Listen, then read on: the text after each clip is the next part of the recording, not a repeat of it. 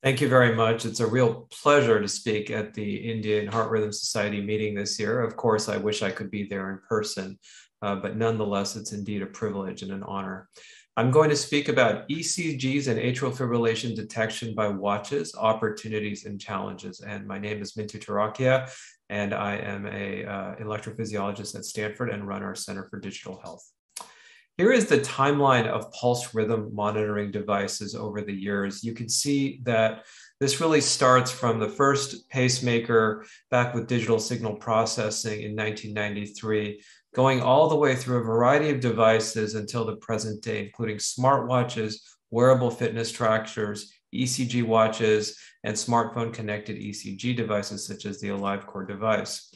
What we know in the United States and in much of the world, although this data may not be representative of some parts of Asia or India, is that wearable ownership and digital health tracking continue to go up. So the important thing here is that wearable ownership has gone up during the pandemic years as people have been trying to engage in more health management at home and from a distance due to the pandemic.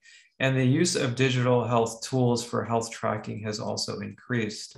What we've also noticed is that people are now using these tools not simply for wellness or fitness or sleep, but to actually manage a diagnosed condition, as you see here. So again, this has some relevance and importance to atrial fibrillation and the field of cardiology as we shift now for home-based disease management. There's a lot of different ways you can assess atrial fibrillation burden, for example, and they're listed here in a 2x2 table with continuous implantable devices. It's sort of your gold standard and what we're used to in electrophysiology with pacemakers, ICDs, and insertable cardiac monitors. But then you can have intermittent ECG detection with smartphone and smartwatch ECGs and continuous and semi-continuous AFib and pulse detection using photoplethysmography on a watch. So I'll go through the landscape of most of these devices, starting with kind of what we know, which are the implantables. So I won't speak much today about pacemakers and ICDs, but really look at insertable cardiac monitors. Here, what is not really well appreciated is that the positive predictive value of these early generation devices was actually not very good. You can see them listed here. The first generation was as low as 26%. Now, over time, this got better as the algorithms got better, and we learned to not look for short episodes, which have low specificity. The specificity is significantly higher for these longer episodes, such as 1 hour, and you can program ICMs to do this.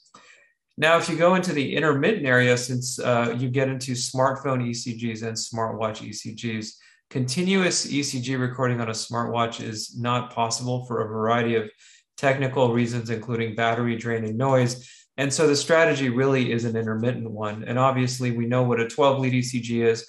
On a smartwatch, typically you're doing a lead 1 ECG using your left arm and your right arm. On a watch, for example, there is an electrode on the back of the face of the watch. And when you touch the crown of the watch with your right hand or the opposite hand, you get the same thing, a left arm, right arm ECG. Now, there are multi-lead devices that are smartphone connected, such as this AliveCore 6-lead device. And what this does is has an electrode on the backside, which is touching the leg. So you get a 2-arm and 1-leg configuration, which gives you your precordial and your derived leads, as you see on the right. So here's a case that I want to talk about in terms of the limitations of smartwatches. This is just a 76-year-old man who had an irregular pulse, took an ECG on his Apple Watch and came with this.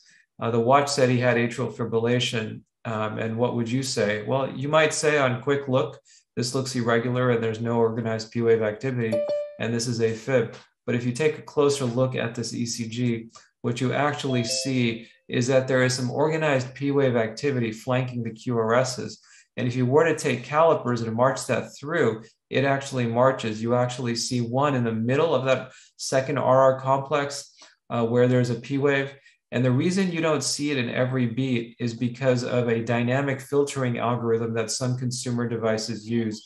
And so it attenuates through variable pass filtering the ability to see this depending on where you are in the QRS complex. This was a mitral annular flutter in a person who had 2 prior AFib ablations.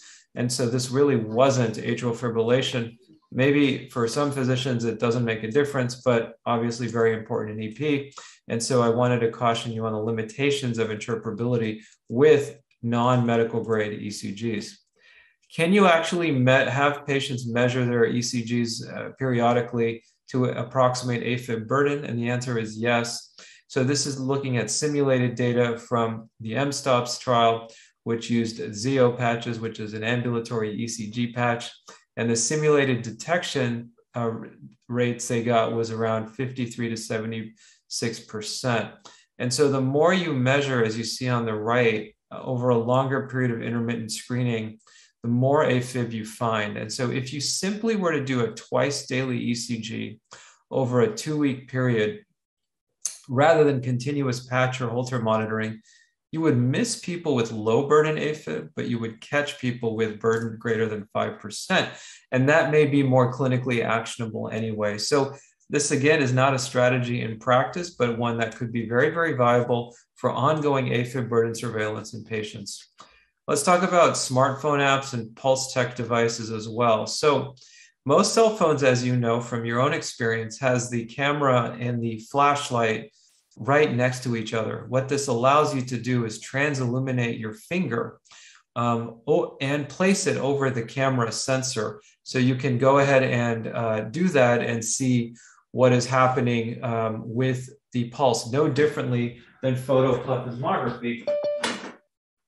So that ends up being an important thing that you can do to assess whether you have atrial fibrillation, not just the heart rate alone, but you can also use that to analyze irregularity. It turns out that this approach and a pooled analysis from our work has high sensitivity and specificity, and the negative predictive value was pretty good. Generally, this was in a screening population without AFib, but the positive predictive value is low for that reason because the background prevalence is low. So again, this is not a strategy that's widely adopted, but it has been used in a few places. This is from a company called FibraCheck, which has approval in Europe to actually use transillumination from the smartphone to look for AFib. It actually can give you a report of this variability to approximate AFib burden. And the advantage is that everyone has a smartphone, and most of these sensors are pretty comparable in what they do. Now, what about smartwatches with irregular pulse detection algorithms or overall pulse tracking? And so we know that you have a light on the back of a watch that can do this with irregularity. And this is a study that we ran out of Stanford that I led with Marco Perez called the Apple Heart Study. We conducted this device validation trial and had about 400,000 patients. And what this algorithm that was developed by Apple does is it looks in the background for an irregular pulse based on parameters of irregularity. Those short pulse sequences are called tachograms. And one example is shown there of just a pulse contour tracing. And if it meets a regularity threshold, what the algorithm will then do is increase its monitoring, which is opportunistic to get you this. So this is a way of surveying for AFib. Now, in order to maximize specificity, albeit at the cost of sensitivity, it doesn't give confirmation until it sees that you have 5 out of 6 consecutive irregular tachograms over a 48-hour period. So again, what this is going to give you is something that is more specific and more suited for detecting slightly longer AF burdens. Now, the Apple study was not the only one that had done this. This is a comparison of many of the recent studies that have been placed, and to compare them. The best direct comparison is between the Apple study and the Fitbit study. So the Fitbit heart study was recently announced at the American Heart Association as well. And they were actually nearly identical in design, enrolled a similar number of patients in the 400,000s. And you can see that the demographics for the most part are very similar. The positive predictive value for the Apple Watch was 84%, meaning that 84% of the time simultaneously there was atrial fibrillation, which again is actually on par with insertable cardiac monitors. The Fitbit positive predictive value was higher, which likely represents greater algorithm specificity. And so again, this is important. There's a lot here. The engagement in the trials is something from a trialist standpoint is much to be improved upon, but the diagnostic yield and the positive predictive values were very similar. So again, this tells you that this works, and it's not just one set of algorithms, but a number. The Huawei heart study was done in China, had a very similar design, and also is a highly specific algorithm, I think. So you had a high positive predictive value. Now, the other thing that is being done more and more in practice, at least here and in places where smartwatch penetration is high, is that you can assess heart rate control in atrial fibrillation with reasonable accuracy by just looking at the patient's own heart rate data and seeing what they have. And so again, this can be very simple ways to assess AFib burden that obviously doesn't need an ECG or somebody to write this down in a book. This is very easy and useful for titrating rate control in patients with chronic or permanent atrial fibrillation. One of the biggest challenges, though, is how to manage this data and what to do with it. And I love this cartoon, which is many years old now, which says you can't list your iPhone as your primary care physician. And so if you look at remote monitoring options, there's several that we think of in the implantable space. Now that medical records are largely electronic, there are conduits that can grab this remote monitoring data from the electronic health record. There are middleware companies that provide software as a service to do all the background surveillance. And in the US, you can pay third-party companies to do all of this management. This is quite important in the US because we have a very good reimbursement for remote monitoring, and this is a pretty much a necessary offering that an arrhythmia practice and a general cardiology practice has to offer. If you think of the data you get now with wearables and not implantables, you are looking at three data types. You're looking at continuous streams of data, both based on what I showed you. You're looking at episodic data capture, which is the sort of getting an ad hoc ECG, and alerts and notifications, which is a whole other area where your watch can be programmed to tell you or tell the user or patient if the heart rate is high, if the heart rate is low, or if AFib may have been suspected. And you can see some of these sample alert screenshots on the right. Now, there is also wearable remote monitoring options that have been commercialized in the US. Self-management is based on direct-to-consumer subscriptions. That's not really used in healthcare. It's more of a wellness product. We also have remote patient monitoring, again, as software as a service. And the worst, of course, is the patient just keeps emailing you, and that's the one thing you would want to avoid. It's important to understand that not all of these devices are approved for AFib management. And so remember that you can't really use the PPG irregular pulse detection algorithm for AFib surveillance in a diagnosed patient. It's not designed for that, it's not approved for that, and it's not sensitive enough to do that until we have more studies. And so in the foreseeable future, we have to stick with the pulse rate. So looking at, again, the information, I'll go through some examples. This is a 67-year-old man with symptomatic paroxysmal AFib who had pulmonary vein isolation. He's doing fine after ablation with no symptoms. He had a 2-week ambulatory ECG monitor, and it showed normal sinus rhythm. What might you do for monitoring? You can really use any of these except, again, the PPG detection. The easiest is a daily ECG check or simply looking at heart rate to assess for possible AFib or irregularity that can then be prompted with a follow-up home-based ECG. So very straightforward there. What about a 50-year-old woman who has cardiomyopathy due to prolonged rapid atrial fibrillation? So she's non-ischemic tachycardia or AFib-associated cardiomyopathy. When her sinus rhythm was restored, her EF normalized, what might you do here? So this is a situation where the patient has less awareness of being in AFib and maybe going fast. So the same applies where you can survey heart rates because usually these are tachycardia mediated, not simply AFib in the absence of significant tachycardia, or a daily ECG would be adequate as well. But these are useful strategies. An insertable monitor may be appropriate if it can be monitored well, and if the patient doesn't have the ability or access to these the access to these technologies. And finally, we may get to a point where we don't use watches at all. Today, we talk about them. Tomorrow, it may be something new. And this is an idea that's been shown to work, which is to use a video camera to assess facial plethysmography. So they're sensitive enough You don't need a special camera, you just need software to detect changes in blood flow, which can detect not only heart rate, but irregularity that may indicate AFib, just like putting your finger on a smartphone, except now you don't have to put your finger on anything. This could be done in a clinic. Obviously, there are ethical concerns about this, and I've published on this, but this was a really nice study from Ben Freeman and Dr. Yang that looked in Hong Kong to evaluate this, and it works. And we may see more of this coming into play.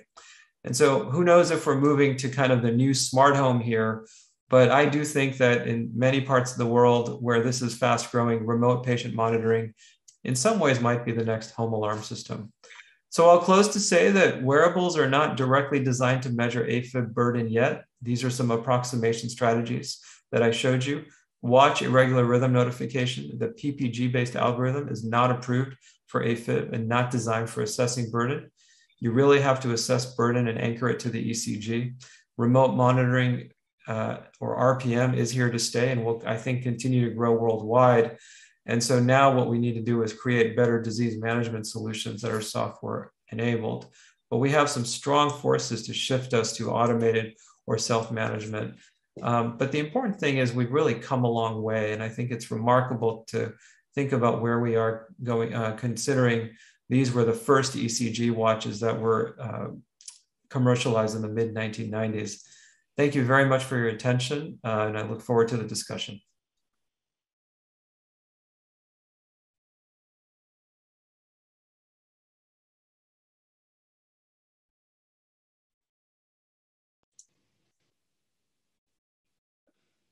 Good evening. Thank you, IHRS, for giving me this opportunity. And today I'm going to discuss about post-cardiac surgery atrial fibrillation is consideration in hospital and later. I have nothing to disclose. We all know that atrial fibrillation after cardiac surgery is the most common post-operative complications, and it is up to 25% in CABG, and valve surgery has a higher chance. If you mix combined CABG and valve surgery, up to 50% patient will experience some form of atrial fibrillation. And the incidence of atrial fibrillation after cardiac surgery remain unchanged from a very long time, despite there's a lot of improvement in cardiac surgical procedures. It is not only the problem of cardiac surgery, but thoracic surgery, the incidence is up to 30%. Non-cardiac surgery also has 1 to 15%.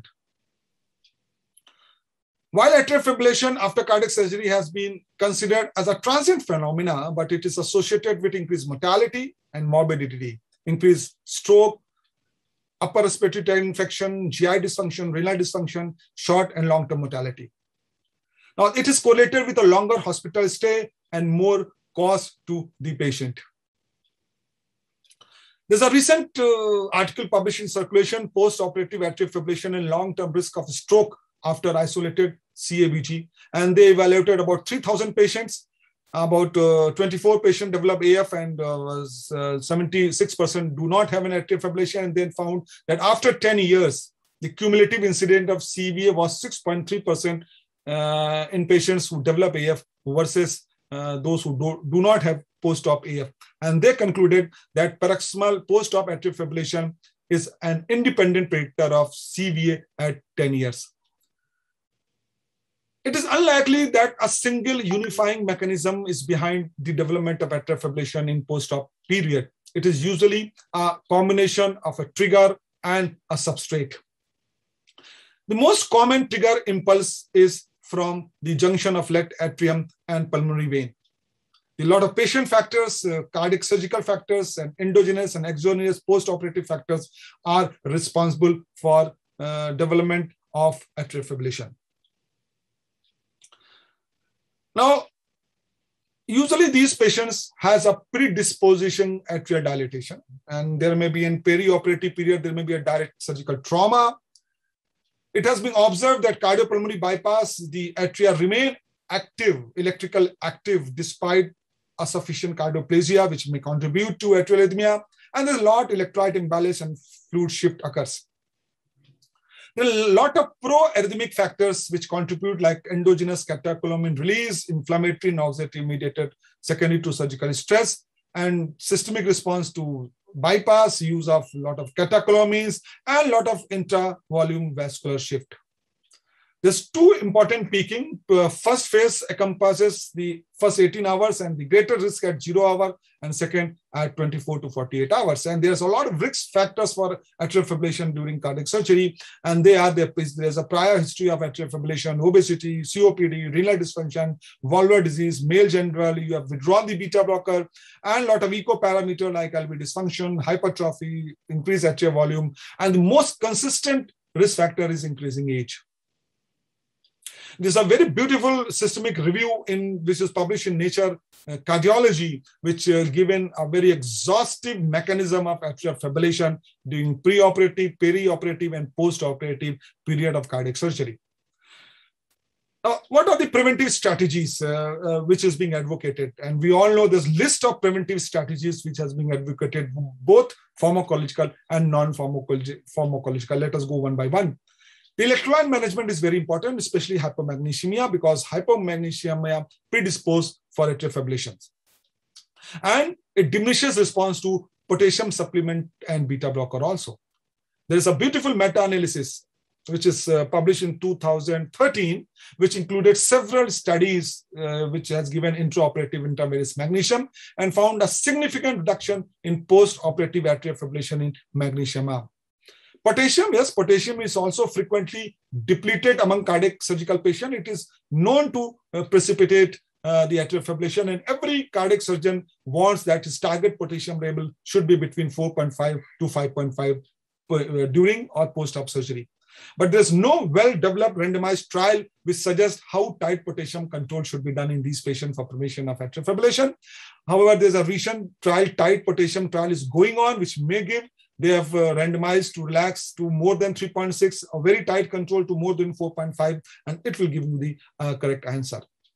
Amiodarone, yes, the systemic review, including about more than 30 studies, shows that giving pre-operative prophylactic amiodarone significantly decreases the development of atrial fibrillation in post-op cardiac patients, and it is class 2A indication at present. Beta blocker, yes, beta blocker is class 1 indication, and a lot of data of beta blocker which shows that pre-operative beta blocker significantly decreases the occurrence of new onset atrial fibrillation in post-op period. Sotalol, yes, the review, the literature says that sotalol is significantly decrease the atrial fibrillation if it is given as a prophylaxis in pre-op, but still it is 2B because it has a lot of side effect. So it has to be given cautiously in these patients. The sotalol has advantage over and above beta blocker. So the trials comparing sotalol to beta blocker indicates that sotalol has advantage over and above the beta blocker. Ranolazine, the two good meta-analysis, which we practically included the same studies as so that ranolazine significantly decrease the occurrence of atrial fibrillation if given pre-operatively. Calcium channel blocker, it is only for a rate control when beta blocker are contraindicated, but it should not be given as a prophylaxis. No guideline recommended. There's a lot of anti-inflammatory agents like corticosteroids, and the role of corticosteroids in good randomized trial has suggested that it decreases the chances of atrial fibrillation. So it is 2B indications. Non-steroidal anti-inflammatory drugs should not be given. There's lack of evidence. Colchicine, as the recent meta-analysis which is recently published, shows that colchicine significantly decreased the new onset atrial fibrillation when compared to placebo, and it's still class 2B indication. Statins, yes, statins is still controversial. One meta-analysis, which is an older meta-analysis, which shows that statin decreases the post-operative atrial fibrillation if given prior to the surgery. However, a very large randomized study published, including 5,000 patients, says that statin is not protective against post-operative atrial fibrillation. Rather, giving statin prior to surgery has increased risk of acute kidney injury. So the role of statin is controversial for prevention of atrial fibrillation. Polyunsaturated fatty acid, two important meta-analyses suggest that it significantly decreases the atrial fibrillation post-operatively. Levosimendan had controversial. One meta-analysis say that it decreases, others say it increases, and one meta-analysis is neutral, so it is not recommended. Yes, N-acetylcysteine is a very promising drug, and there's 3 meta-analysis which has come recently and which all shows consistently that it decreases the chances of atrial fibrillation. Vitamin C and combined antioxidant has conflicting results. Non-pharmacological management like atrial pacing. Yes, atrial pacing, use of prophylactic overdrive atrial pacing has shown to decrease the atrial fibrillation in all these studies. So at present, it is class 2B recommendation for a high-risk patients. The posterior pericardiectomy approach has shown consistently to decrease the atrial fibrillation. Both meta-analysis, which is published in 2013 and a recent meta-analysis. However, the other side effect of posterior pericardiectomy need to be considered before seeing this approach. There's other things which are being used for this, like epicardial fat pad manipulation, anterior fat pad preservation, fat pad botulinum toxin injection, concomitant surgical ablation, off-pump versus on-pump bypass. There's no convincing evidence that off-pump bypass decreases the atrial fibrillation at present. Still, if you have given a prophylactic antiarrhythmic drugs in these patients, till how long you should continue, and the data suggests till 1 month you should continue these medications. The treatment strategies, the available data suggests that most cases of atrial fibrillation return to sinus rhythm at the end of 24 hours.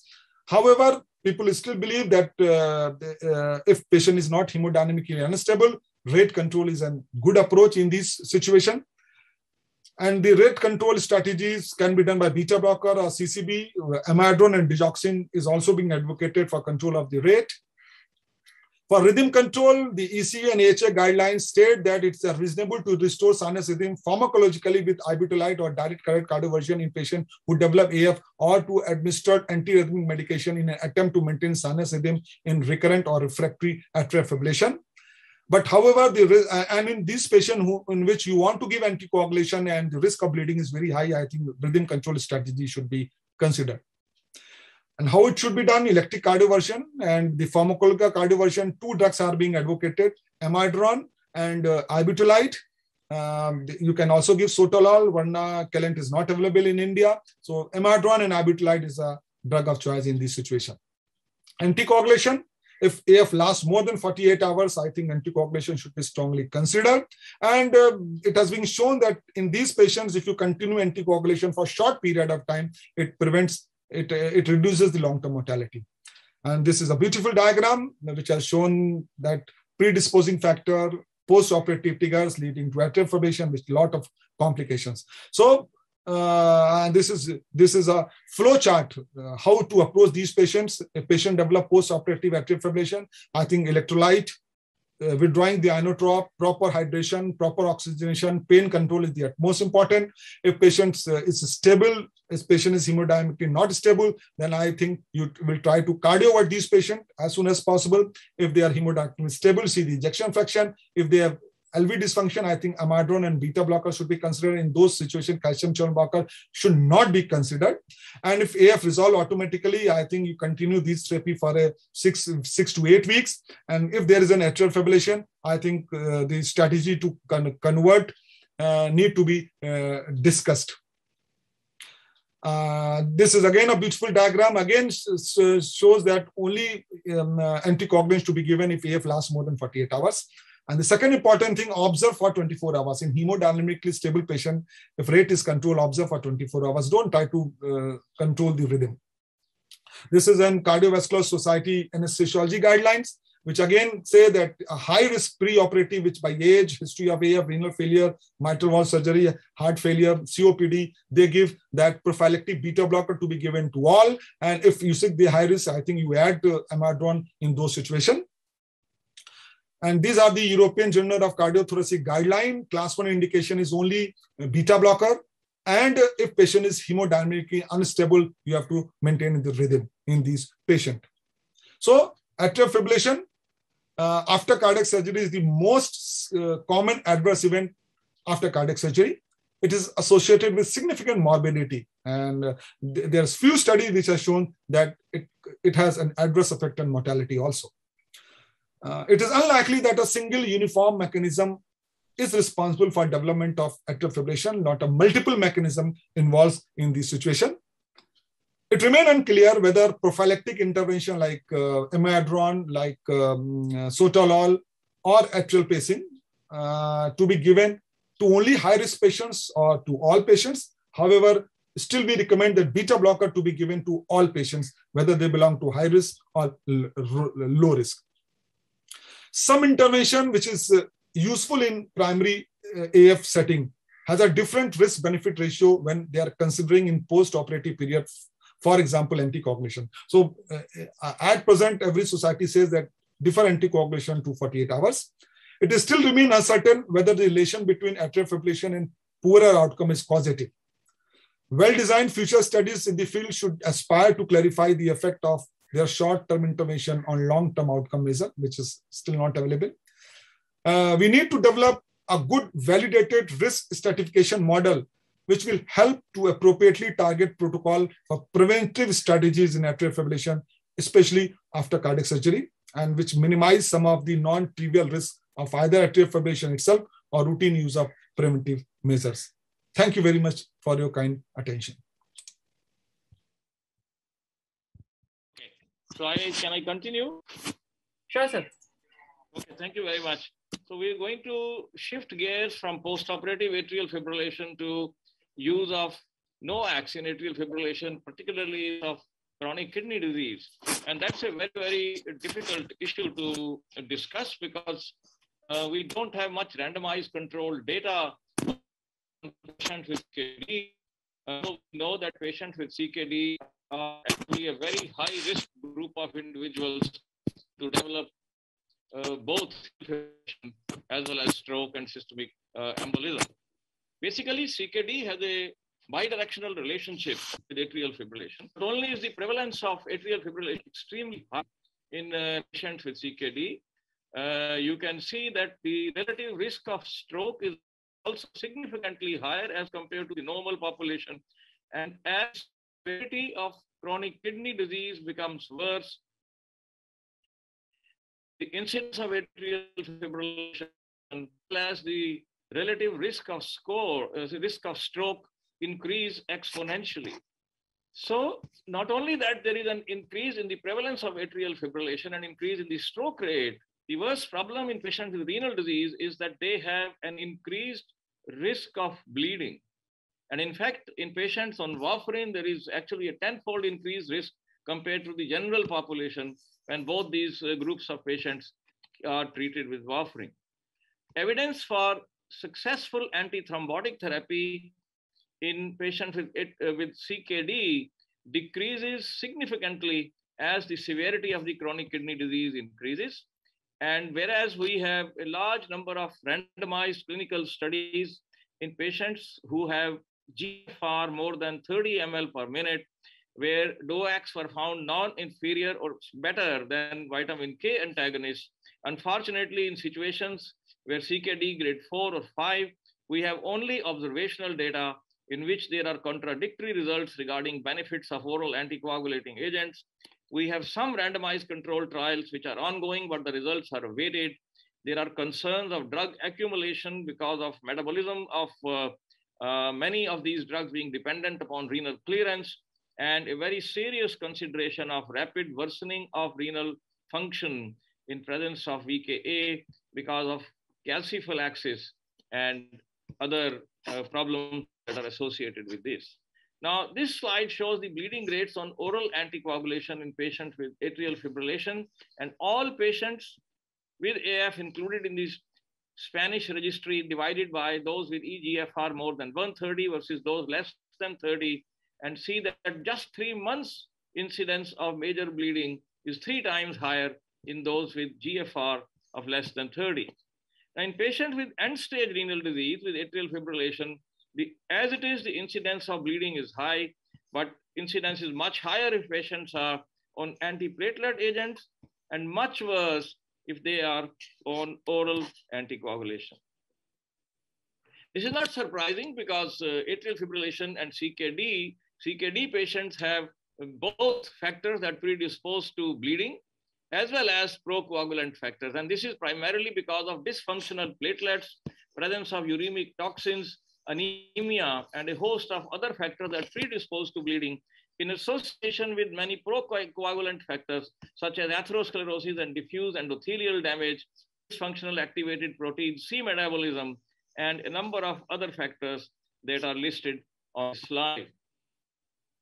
If you look at the risk and major available random in patients who with eGFR of less than 50 ml per minute, we'll notice that in none of these studies, eGFR of less than 30 were actually included. Approximately 1/5 of the patients in all the randomized trials had chronic kidney disease, and whereas the stroke and systemic embolism, the drugs were non-inferior to warfarin. Actually, some of them were superior to warfarin. In terms of major bleeding, apixaban has shown less bleeding, and so has edoxaban as compared to the other two, namely dabigatran and rivaroxaban. And overall, if you see the total meta-analysis, there is a reduction in risk of bleeding as compared to warfarin, whereas there is also overall in the meta-analysis, there is a reduction in incidence of stroke and systemic embolism. Now here is another systemic review and regression analysis that compares NOAC versus the other. The previous one compared NOACs with warfarin. And in this, a number of studies have been included, including the usual 4 randomized controlled trials, and then J-Rocket, etc., etc.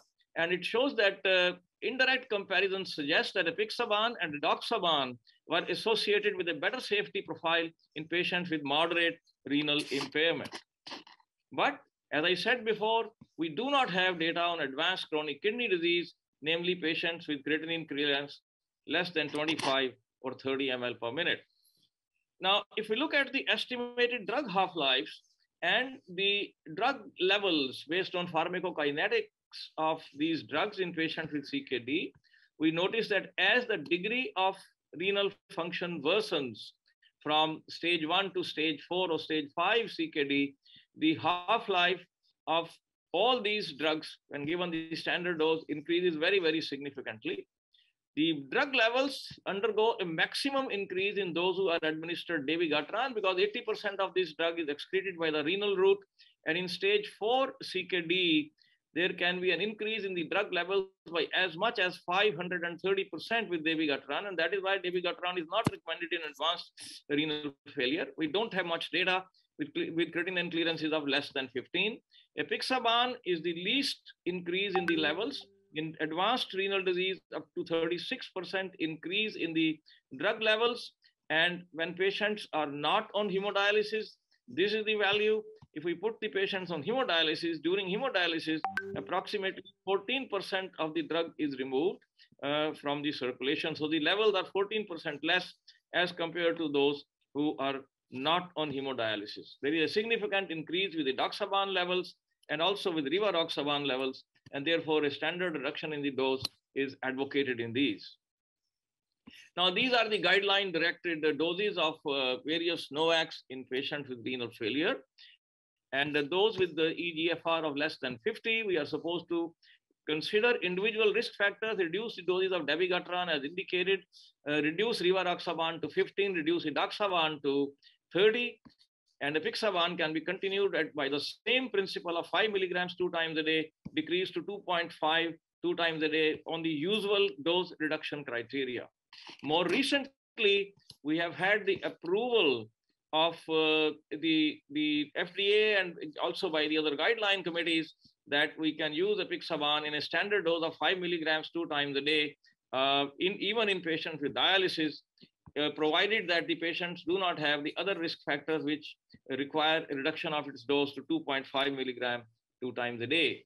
But mind you, none of these recommendations in advanced kidney disease is based on any randomized data. Most of these is based on the pharmacokinetic data, because randomized control data is very, very sparse. And one such study was renal AF that was presented in 2019, has not yet been published. It was to randomize 760 patients who were undergoing hemodialysis, where apixaban 5 milligram 2 times a day was to be compared with warfarin with a target INR between 2 and 3. And the primary outcome was the major bleeding outcome, the secondary outcome, stroke and systemic embolism. Well, this trial recruit in these, approximately 27% of the patients received small dose about 71% initially received 5 milligrams 2 times a day, but then later on the dose had to be reduced to 2.5 milligrams. So approximately 54% of the patients overall received 2.5 milligram 2 times a day, and about 50% received 5 milligrams 2 times a day of apixaban. Time in therapeutic range with those who were on warfarin was only 44.3%, and large majority of the patients were subtherapeutic with INR less than 2 rather than supratherapeutic. Patients are more than 3 times as likely to be subtherapeutic as compared to being supratherapeutic, and that has been the experience with most of these real world data also that has been published with warfarin. Now coming back to this renal AF, you can notice that there was a very significant incidence of bleeding in both these groups, which was not statistically significantly different, but the number of patients was very, very small, and therefore this study is not very adequately powered. Nevertheless, there is a equipoise in terms of its effect on stroke and systemic embolism as well as mortality. But as I said, the numbers are comparable with both the groups, but the study does not have enough power to give us a statistically significant result. Now we have some real world data available on different NOACs.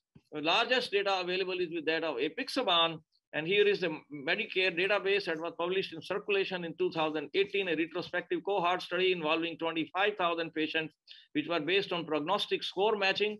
2,350 received apixaban and the others warfarin, and again almost 44% received 5 milligram 2 times a day, and 56% received 2.5 milligram 2 times a day of apixaban. And overall results combining both doses of apixaban versus warfarin, you can see there is no significant difference in stroke and systemic embolism. But as far as major bleeding is concerned, there was a significant reduction in major bleeding in apixaban group as compared to warfarin group. A dose-specific comparison was also made in this particular study. And here is a comparison between 5 milligram and 2.5 milligram doses versus warfarin. 5 milligram is significant reduction in stroke and systemic embolism. 2.5 milligram 2 times a day, equivalent to warfarin. Major bleeding was reduced by both doses of apixaban as compared to warfarin. And death was reduced most significantly in the 5 milligrams 2 times a day dose, vis-a-vis 2.5 milligrams 2 times a day dose, which was equivalent to warfarin. There are some other studies that was published in the drugs of apixaban, and overall, if we put all these together, is that the incidence of bleeding with apixaban approximately 20. These meta-analysis was extremely controversial results, and another one which was in a journal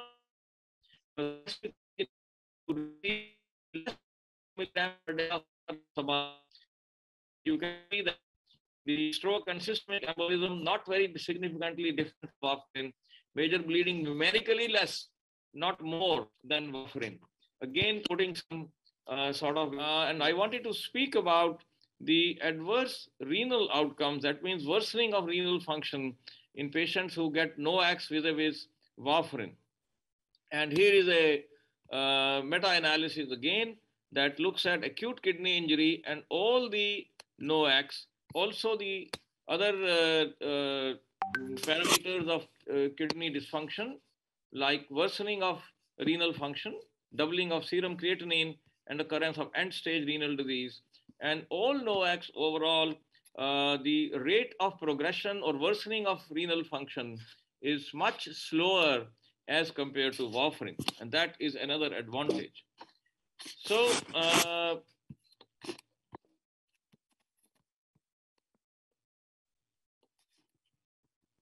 in summary, ladies and gentlemen, randomized controlled trial data is very, very limited, but in patients with moderate renal disease, it is available. Apixaban 5 milligram 2 times a day showed superior efficacy and safety, and dabigatran 110 and 150 milligram per day showed superior safety against warfarin in patients with atrial fibrillation. Systemic review and meta-regression analysis with indirect comparisons suggest that apixaban and edoxaban are associated with better safety profile in patients with moderate renal impairment. But in patients with severe kidney disease, we have very, very limited data. And knowing that patients with atrial fibrillation are more vulnerable both to bleeding as well as to thrombosis, individual decision making is very, very important. But nevertheless, we still need anticoagulation, I think, because whatever available data is, it does show that NOACs definitely help, and they at least produce less bleeding as compared to warfarin. And till the time we get more randomized control data, we'll have to use our judgment whether to use anticoagulation in particular situation or not. Thank you very much for your kind attention. Thank you, sir. Thank you so much. Next. Hello, this is Dr. Sanjay Deshpande. I'll be talking about device atrial electrograms, the utility and value of the same.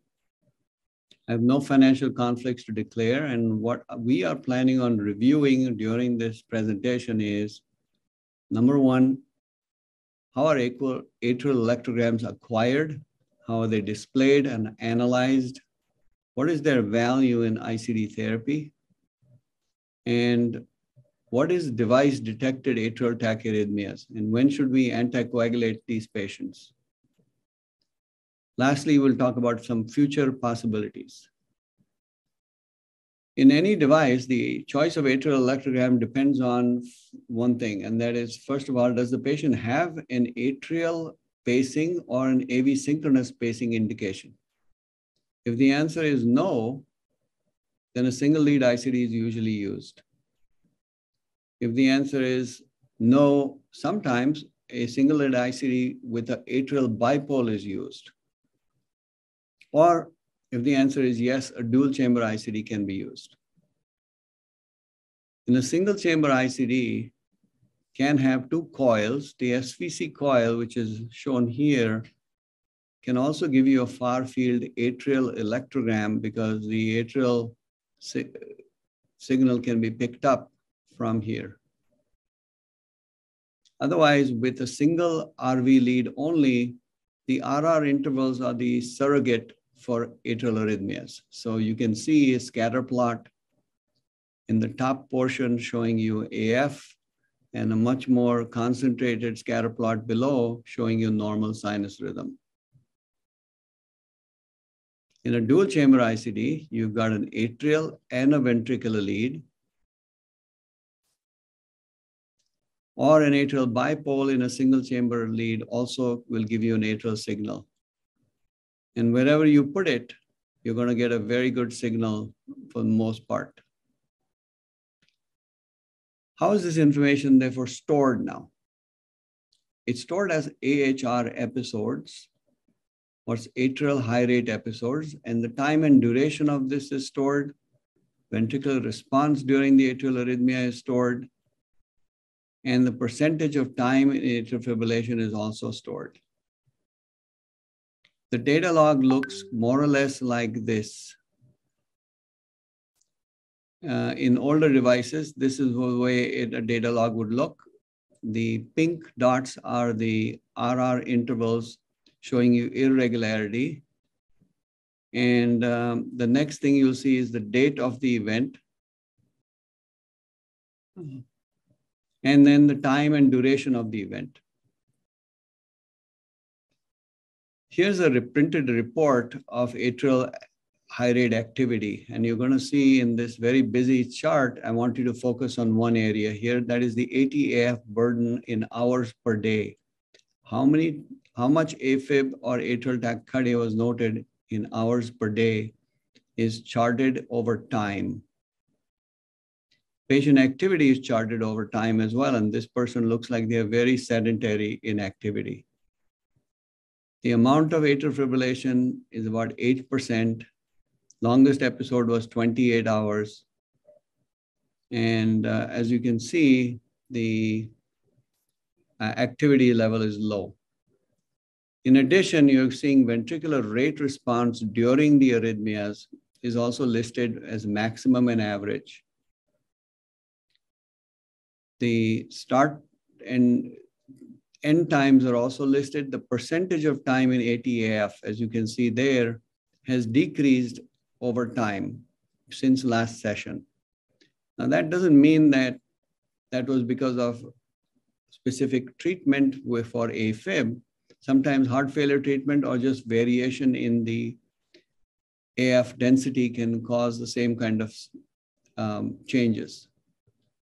Start times are listed. This pretty much occurs day and night. And a comparison helps in terms of what the AF frequency and severity is. Ventricular rates before and after treatment are also listed here. On the right side, you'll see most of the rates are 60 to 80 beats per minute, and that indicates a better rate control. In contrast, this is a patient where the ATF burden is much lower. You can see very few episodes and very short episodes of atrial fibrillation are identified, and the patient is much more active here. So what is the advantage of having an atrial electrogram in an ICD patient? Number one, you can tell with much better certainty, do they have an SVT or a VT when they have an episode? Number two, that can help potentially reduce the risk of an inappropriate shock for SVT. And thirdly, you can monitor for AFib, not just for anticoagulation, but for managing heart failure as well. So here's some examples. This is 2 panels of electrical recordings. The far field electrogram is like a surface ECG, is up here in one episode and down here in another episode. The morphology of that looks the same. It's almost like the surface ECG looks the same. But what will be important is, as you can tell, is that the middle electrogram, which is the AEGM, atrial electrogram, showing fibrillation in the top and showing AV dissociation at the bottom one. So that indicates that that surface ECG, which looks the same, actually can very easily be identified as an AFib episode with rapid rate on top and a VT episode below. Here's another example of a VT episode, V more than A. The A channel is in the middle, showing you the dissociation. Here's another panel showing you A more than V, suggesting that this is an atrial tachycardia. And in the atrial channel and the ventricular rate is irregular in response. And the last panel shows one-to-one AV relationship, suggesting this is either sinus tach or an atrial tachycardia. All of these, the atrial channel helps in identifying the mechanism. So using a combination of atrial electrogram and smart tachycardia discrimination algorithms, we have a very good success rate in sensitivity and specificity to distinguish atrial and ventricular tachycardia events.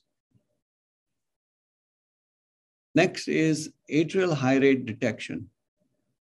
Using that bipole in that single chamber lead, you can get performance that is way better than a single chamber regular ICD lead in identifying atrial high rate events.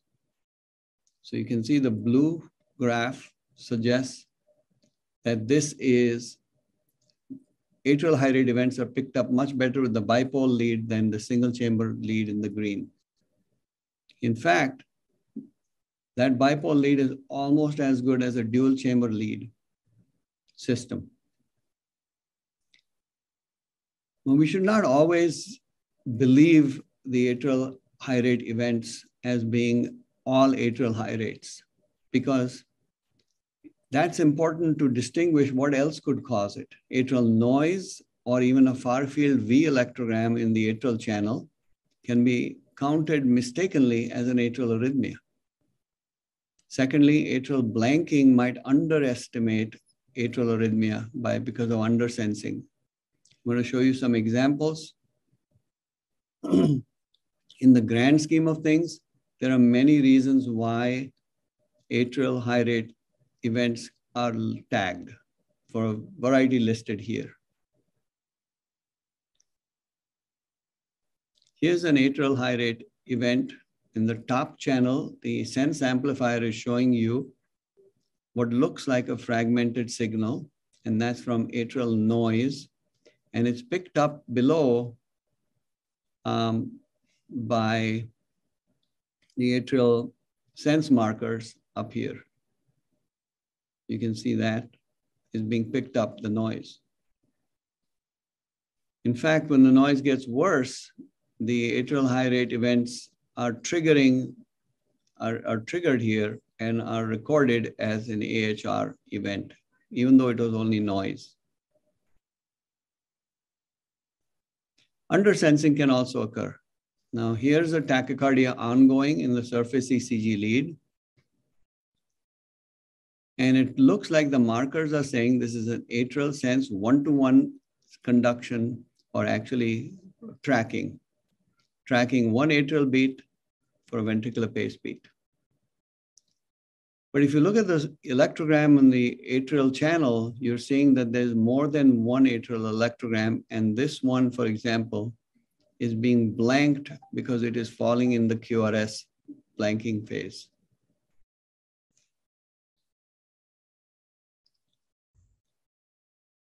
Lastly, we're moving on to atrial fibrillation detection.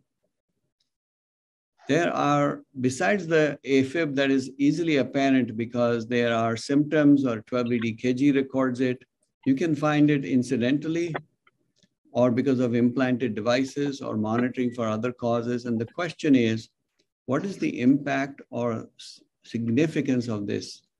Should all of these be anticoagulated? Because the concern that has been raised is that we know that if you have a clinical diagnosis of AFib, then the thromboembolic event risk is higher. That's been established. The question is, device-detected atrial tachyarrhythmias, DDAT, has that association between that and subsequent thromboembolic events been shown or not?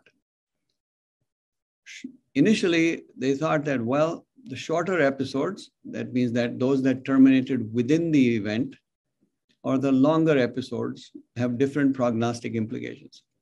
The longer the episode, the more likely that it's going to cause thromboembolism. But recently, a review of 28 studies with a large number of patients has shown that there's some subtlety that can be actually derived from here. First of all, DDAT is diagnosed in almost 25% of patients with devices.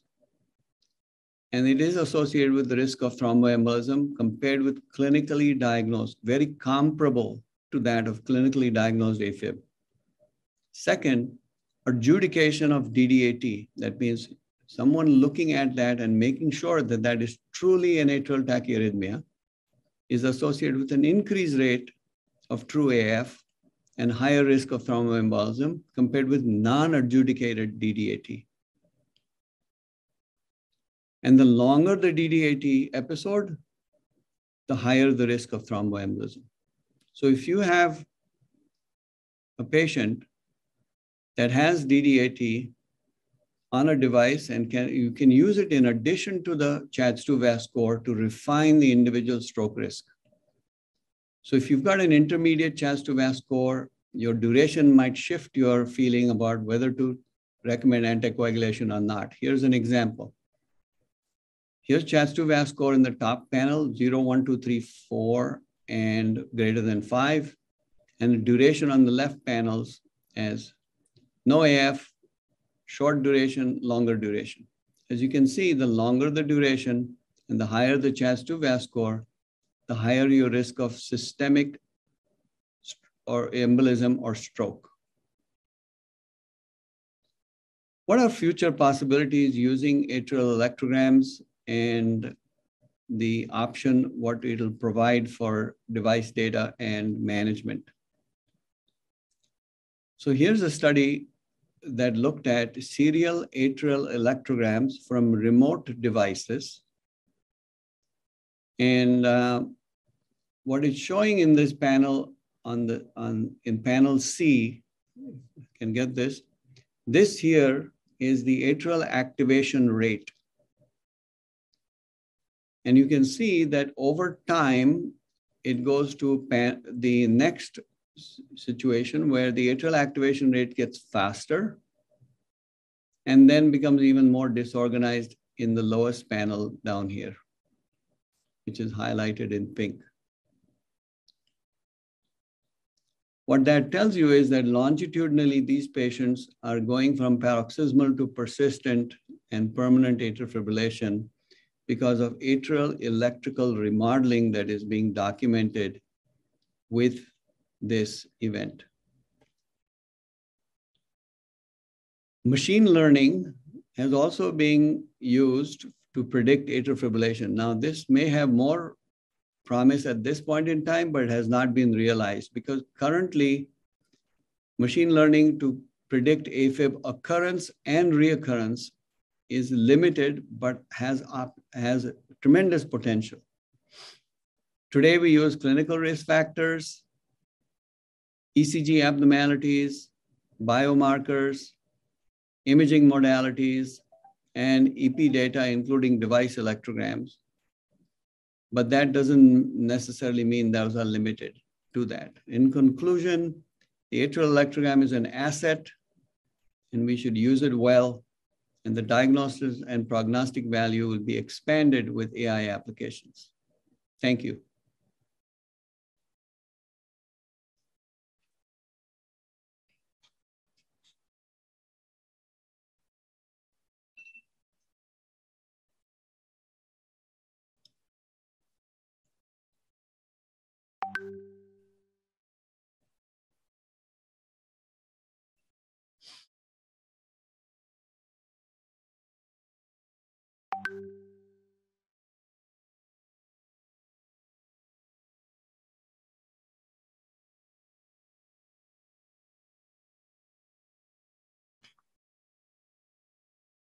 Hi, this is Bharat Kandhara from New York.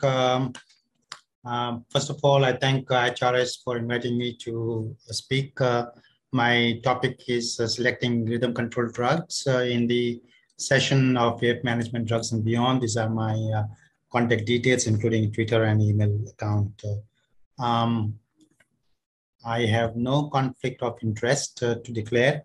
My talk, I would touch briefly on cellular EP, role of intermediate drugs in era of ablation, some aspects of guidelines, and what is beyond in drugs for AF management. In old but useful description of action potential, the action potentials are divided into 5 phases. The depolarization phase, phase 0, is due to influx of sodium current such that the transmembrane potential becomes rapidly reversed to positive side, followed by different phases of repolarization, mainly due to efflux of different currents and potassium current predominantly. The depolarization is shown with QRS complex on surface ECG and repolarization by QT interval as such. Please note that the sinus and AV node, the pacemaker cells, have different shapes and different durations of phases. When it comes to current voltage relationship, not all channels display linear relationship. In fact, most channels display, excuse me, what's termed rectification. In rectifications, the channels may pass current better over one range of membrane potentials than the another.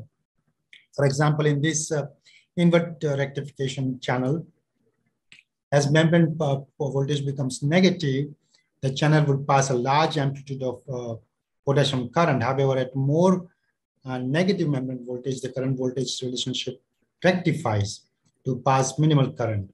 Different antiarrhythmic drugs have different levels of channel blocking at different levels.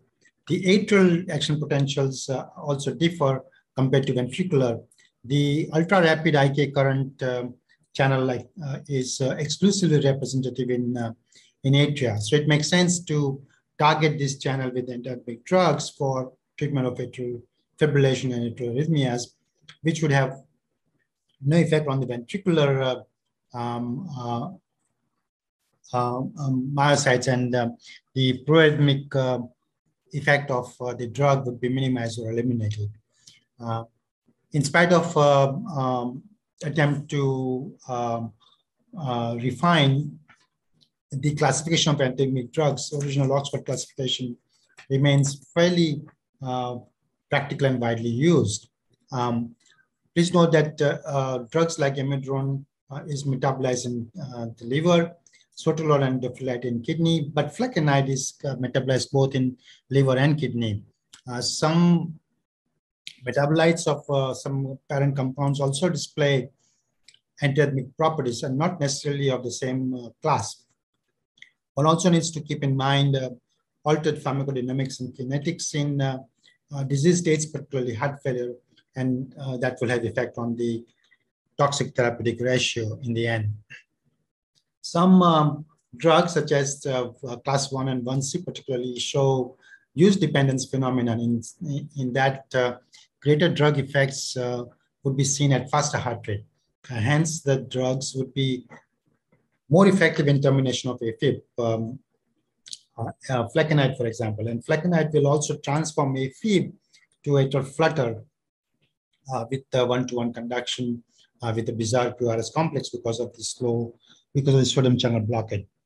Sotalol and dofetilide, on the other hand, display reverse use dependence, meaning the drugs have greater effect at a slower heart rate, and hence will be more effective in prevention rather than termination of atrial fibrillation. And also, Tosar-DuPont would be more predisposed at a slower heart rate. We learned the adverse proarrhythmic effect in a wrong way from CAST and SWORD trial, such that flecainide is actually contraindicated in patients with coronary artery disease. So what's the role of endothelmic drug in the current era of AF ablation, especially in patients who have AF and, excuse me, heart failure? In the RACE trial, 245 patients with AF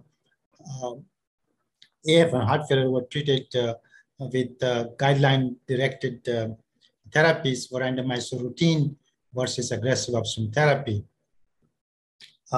Each patient here is shown in terms of their treatment profile over the study period. For example, in this patient, following unsuccessful cardioversion, trials of drug therapy, catheter ablation, then became to have more sinus rhythm than AF. The primary endpoint was sinus rhythm on 7-day Holter monitor after 1 year, and secondary maintenance of sinus rhythm and use of endothelmic drugs. The study results are better shown in the flow diagram. Essentially, after baseline electrical cardioversion, about 78% of patients had AF recurrence, 56% received endothelmic drugs. And at 1 year, 68% were in sinus rhythm, 40% or so without new AF recurrence. If you look at the Kaplan-Meier curve, it was the amiodarone which had better success compared to flecainide and the sotalol combined with dronedarone, although dronedarone was used only in 3 patients in terms of maintenance of sinus rhythm. Furthermore, no difference was observed in AF-free survival based on type of heart failure, preserved versus reduced AF, and randomization.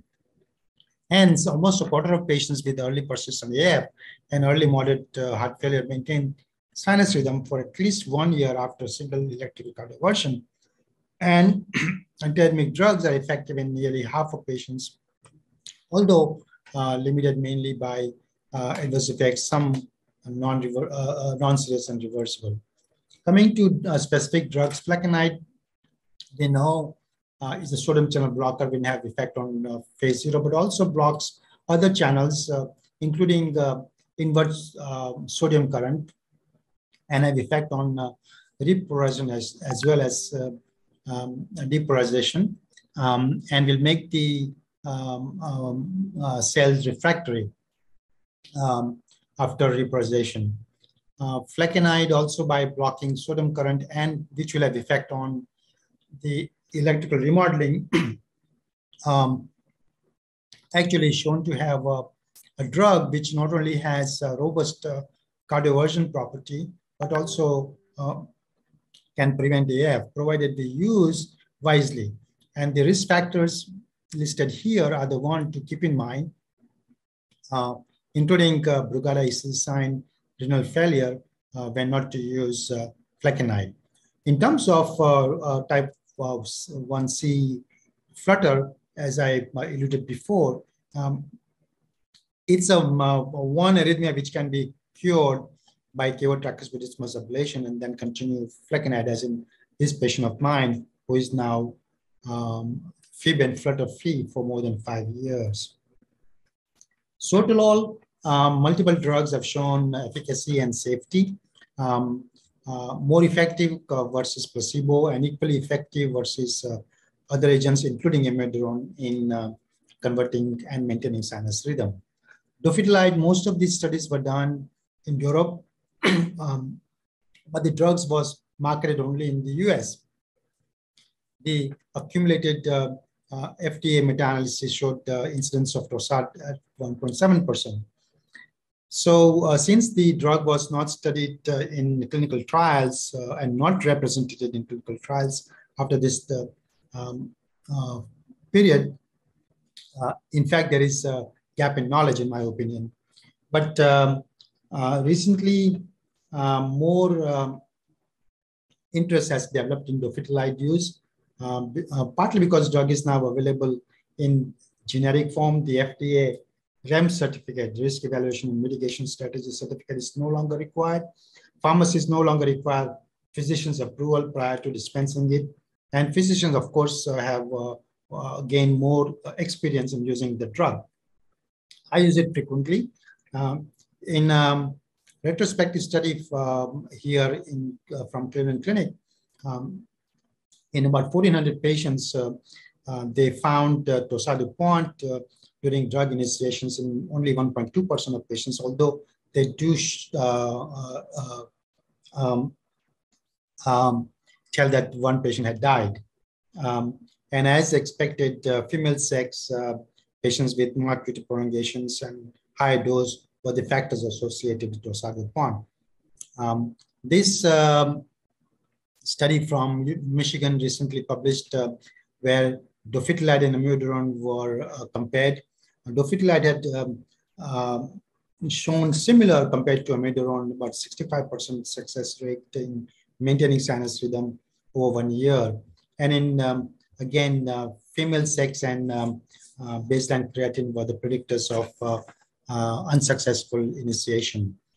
In various subgroup analysis, whether elderly or obese patient, the performance was equivalent to that of amiodarone.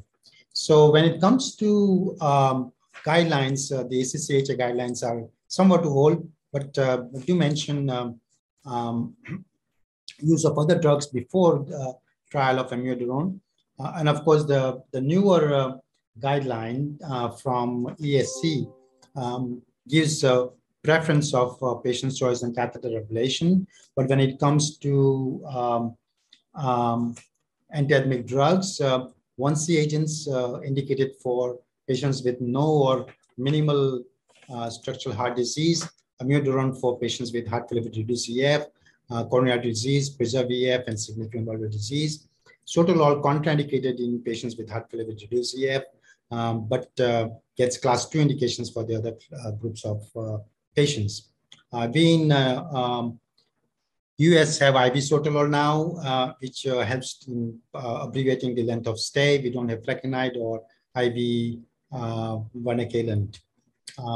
We believe that sotalol is a fairly safe drug, an effective drug, to the point that in a strict COVID-19 lockdown situation where patients were desperate for the AF treatment, could not get AF ablations, hospitals were closed. We used a novel innovative protocol where patients would come to the office, get the medicine, and then we monitor their rhythm through the presence of CIEDs that they had, pacemaker defibrillators and ILRs.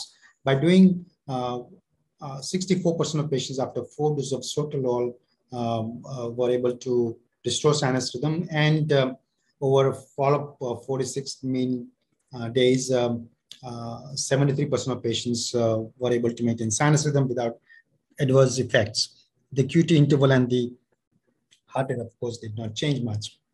Using the same protocol, we were able to initiate sotalol as an outpatient in patients who had various CIEDs, pacemakers, defibrillators, ILRs. And over a follow-up period of 23 months or so, patients were maintained on steady dose of sotalol without much change in QT interval or any other issues. Sotalol, of course, was reduced for different reasons or discontinued. So, in conclusion, ladies and gentlemen, Mr. Chairman, antiarrhythmic drugs play a significant role in AF management. Efficacy, of course, depends on the drugs and it's fairly modest. Hybrid approach of pharmacological and non-pharmacological methods need to be studied systematically. Patients needs to be followed continuously.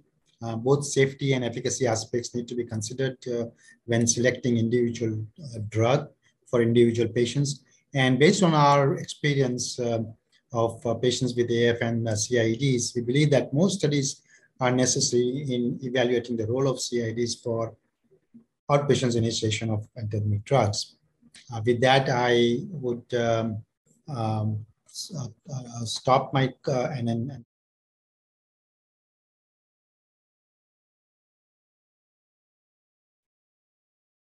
Hi. Yeah.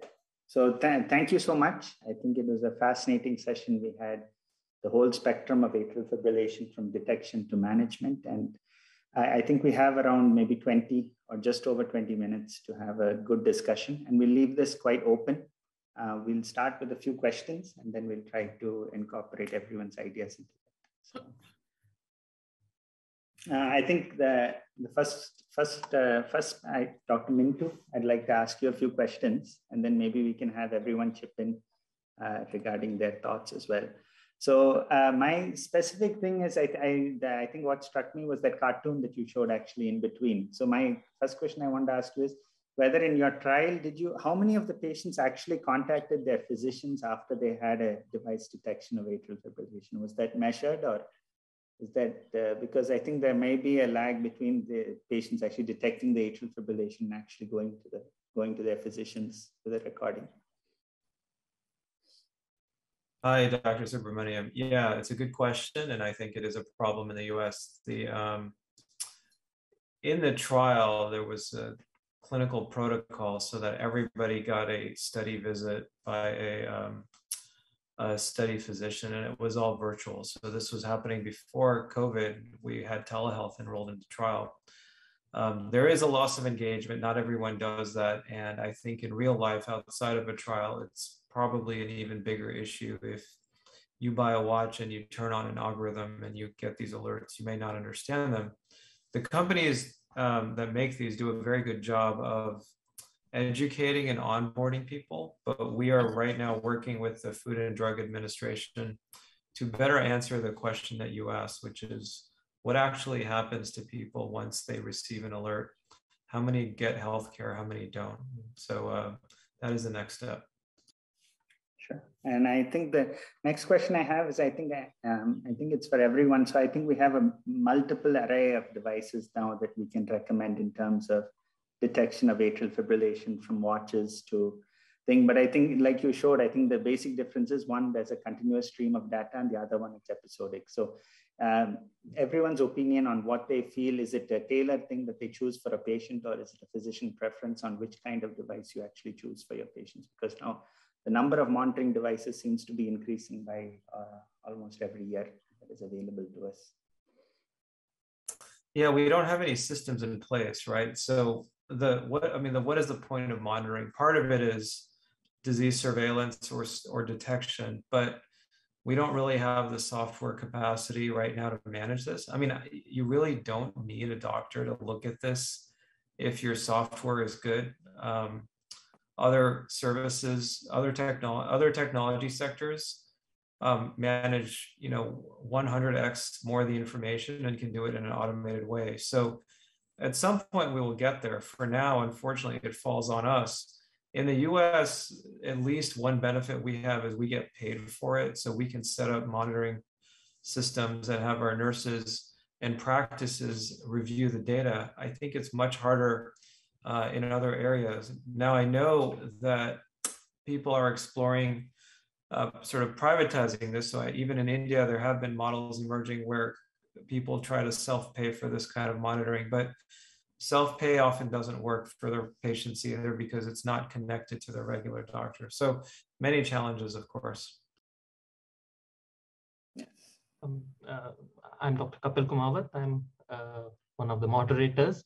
Again, I would like to open this question to everybody as to whether a quality of life issue has been addressed with these wearables, because they may induce anxiety, and whether they actually improve the quality of life or whether they worsen it.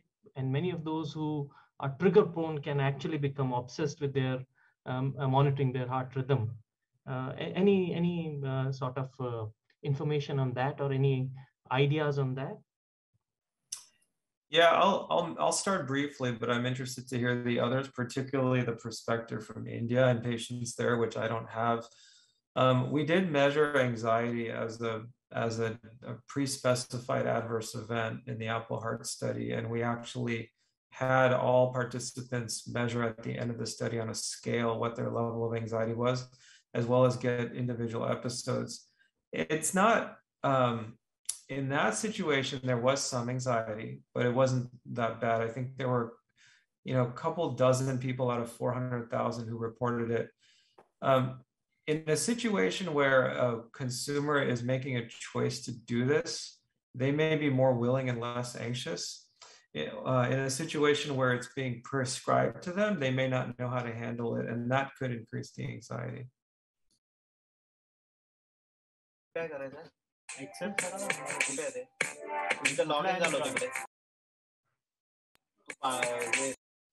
think there's some noise coming from someone's phone. Am I allowed to ask a question? Yes, please, please go ahead. I have a question for Mintu. Mintu, your Apple trial that was published in NEJM, there are some very ardent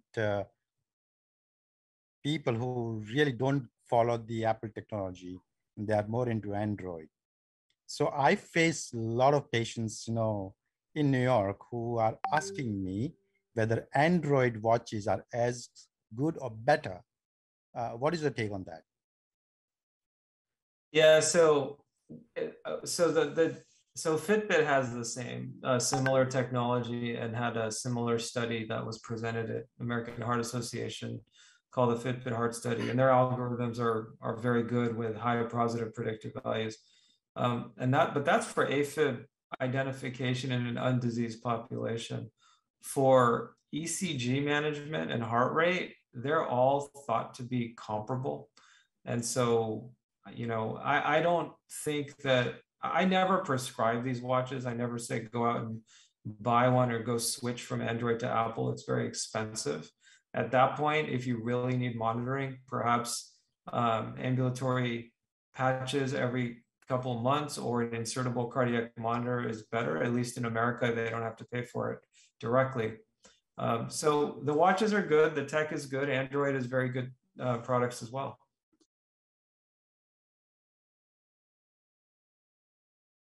you. So I would now like to ask Dr. Deshpande.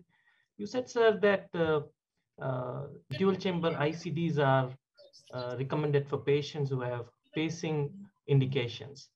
But you also highlighted that it's much better to diagnose AF and other atrial tachycardias if you have dual chamber ICD.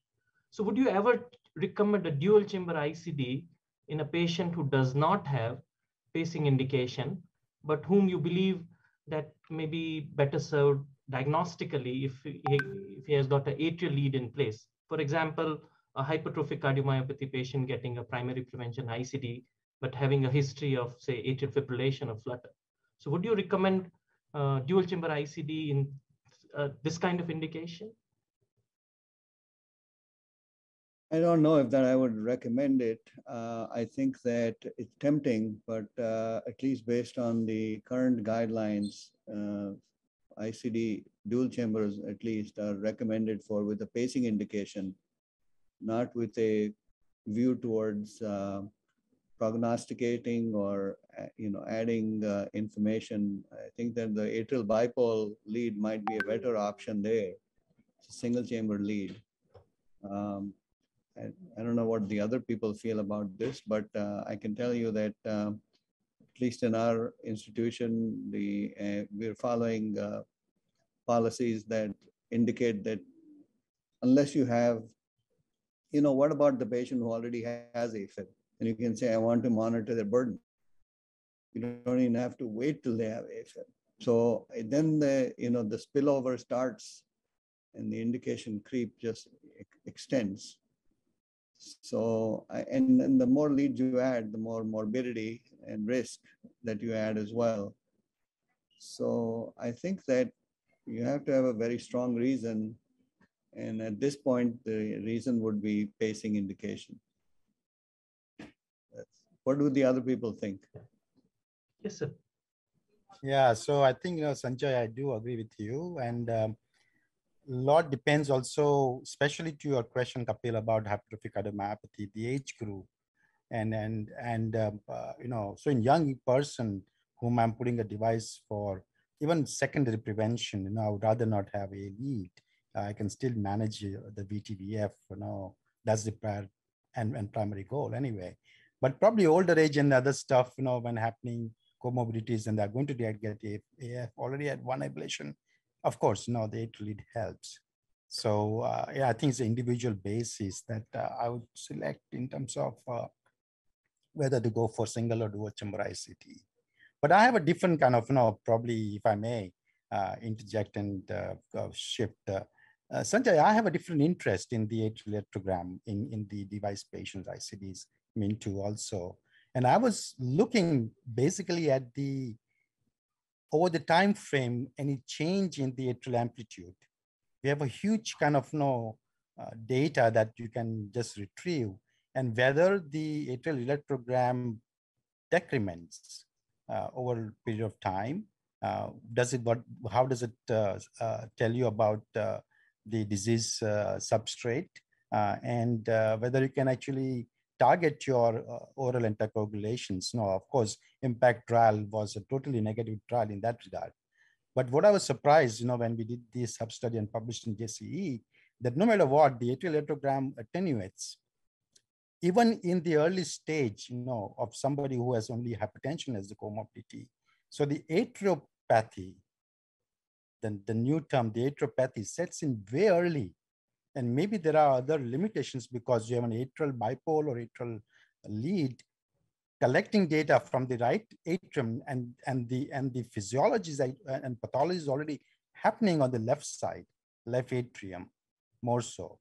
And I think that may become the limitations of the utility of atrial lead, as you pointed out. And if that would be something better, if you have something in the left atrial, maybe a CS lead or something else. I don't know what you guys think about it, Mintu or Sanjay or Kapma, anybody. But the Europeans, the study that I showed also indicated that the atrial electrical remodeling that they measured was with the atrial activation rate. I think that you indicated that amplitude was a surrogate in that regard as well for you to show progression in individual patients. And you're right. I think that these are crude measures at best, as I see them, and they have to be used collectively, which is where, rather than individually, because I don't know that signal collection on the right side necessarily reflects true process and whether that by itself is responsible for AF. What do you think, Mintu? Sorry, audio cut out. Could you repeat that one more time? I said I don't know whether any of these can be individually used, and I think that we are using the fairly crude measures to try and prognosticate, predict occurrence or recurrence of AF. Yeah, so it's a good question. So I think there's a few companies working on this and a few groups working on this. One is, can your sinus ECG today, if you've never had AFib, predict your risk of AFib tomorrow? And Paul Friedman and the Mayo Group have done a nice job with that. So they've taken all the features we've known, which is P wave, area under the curve, V1, left atrial abnormality, PR interval, et cetera. But instead, they just put it all in a deep neural network and used AI. And they published this in Lancet. And it is pretty good at identifying a group at a high risk of having new AFib. So that's one. The other is this sort of continuous or semi-continuous monitoring in the same patient, whether it's ICM or a watch PPG irregularity, where it can detect PACs first, or simply heart rate, to look at near-term episodes of AFib or even Holter. And that's a little harder because you need time series data. And the other problem is, we talk about anxiety. Well, if you had a prediction model that said you have a 30% chance of getting AFib in the next 3 days, that's going to cause a lot of stress, and it may not be actionable because you would need another trial to show that you could actually alter that trajectory by treating it with an antiarrhythmic or something else. So I think there's lots happening. There's also, the new therapies of inhaled antiarrhythmics, class 1C drugs, which are in phase 2 and soon will be in phase 3 trials, which are attempting to treat paroxysmal AFib like asthma. So you just take a nebulized version of flecainide, and it's like a pill in the pocket approach that can convert you right away. And so obviously for technologies like that, you would need that to be linked to a home-based ECG, either a watch or something else. Great.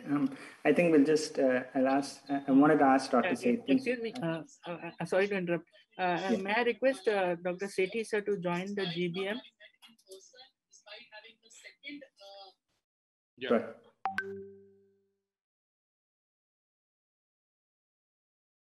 Am I audible now? Yes, sir. Sir, is it possible want you to join the GBM, sir? General body meeting. Oh, what time is the meeting? It's just starting, sir. Okay. You would have got the link on the mail. I'll just have a look at it, because actually I'm traveling somewhere. I'll just have a look at it, and then I can try to join it. Sure, I can do that. So Thank you, sir. So let me excuse myself out of this session then. Sure. Thank you very much, sir. Thank you. Thank you, sir. So then maybe I'll continue with the discussion on the AF detected by the devices. So this is a question for Dr. Deshpande and Dr. Turakhe especially, and maybe others can chip in. So what do you think is more important? Is it the duration of individual AF episode, or it is the total burden of AF? I know it is a pretty cliched question, and there may not be any specific answer to it, but what, in your opinion, would be the most important factor in terms of risk of thromboembolism, whether it is the duration of individual episode or the total AF burden detected by these devices? Dr. Deshpande, you begin with this thing, if you can. I don't know that I have a clear answer, but I would put all the factors together in the sense that, you have to look at the CHADS2-VASc, which is the known risk group, at least. and then view the duration, view the episode, look at other other comorbidities, and and make a decision on an individual basis. I don't know that there is a prescribed algorithm that we follow, but I think we sort of put things together on our own.